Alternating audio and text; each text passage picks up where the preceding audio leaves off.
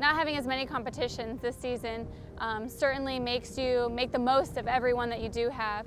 So getting to compete against Pitt was a great preview for the girls. We were just so grateful to have that moment to compete against another team, and the fact that we took all 5 of those top spots was amazing. This is something that we have been talking about all season, and we're really excited to get after it. It's going to be a really intense 25 minutes. All you want to do is you want to run against Army, and that's the first goal. So for us to have that really intense 25 minutes and then to move forward, I think we're all really excited, and that really fires everyone up. I think there's always a home field advantage with cross country, especially with us getting to train on our cross country course all the time. It's a pretty hard course. There's a lot of hills, and our team really has gotten to work on it this whole season. We are going in strong. We know the course better than anyone, and we're going to go in confident. Our team just needs to be confident. We've been working so hard